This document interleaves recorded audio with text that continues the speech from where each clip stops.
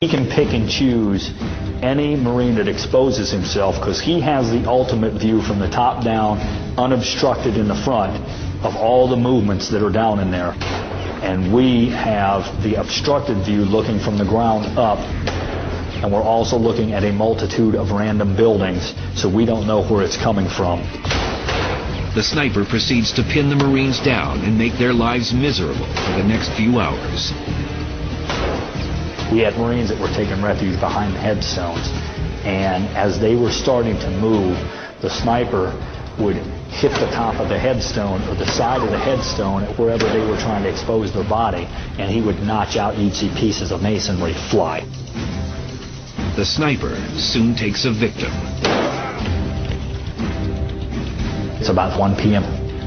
and now we're getting a head count, and we're missing one Marine. He had taken refuge down in a little walled-in structure that was where one of the tombs was at, kind of out of sight, so we thought he's just slumping down, maybe taking a drink or whatever, but the corpsman didn't see him, so they had finally went down in there because he wasn't rogering up. First Sergeant LeHue and others eventually locate him. He had already probably been in that position for 20 minutes. He had taken a sniper shot through his neck collar piece, which is not meant to stop an impact of a straight-on shot from a Dragunov rifle. It's meant for fragmentation or anything else. It's not meant to stop the impact of the bullet. Just then, another oddity of fighting in the Muslim cemetery occurs, despite the battle. 5 times a day, a call to prayer is sounded at the top of a nearby mosque. Each time that happened, the firing would stop, and the insurgents would either pray or they would take that time to say, this is holy time for 5 minutes.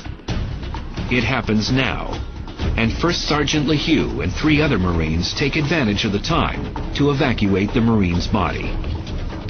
The entire time this is happening, not a shot is going off or anything, and this took a good amount of time to get his body out of there. Was at least 20 minutes.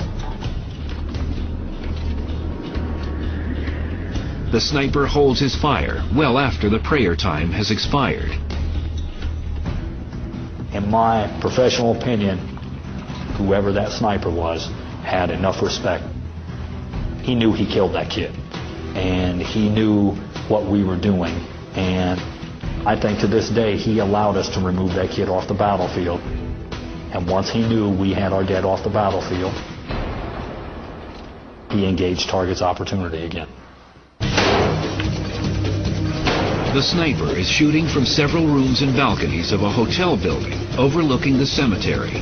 He changes his firing position to another room in the hotel after every shot, so that even if the Marines see his muzzle flash, they'll miss him if they fire at him.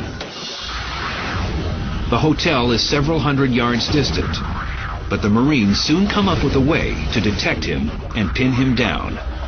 There are Marine tanks present, positioned on the only major road through the cemetery.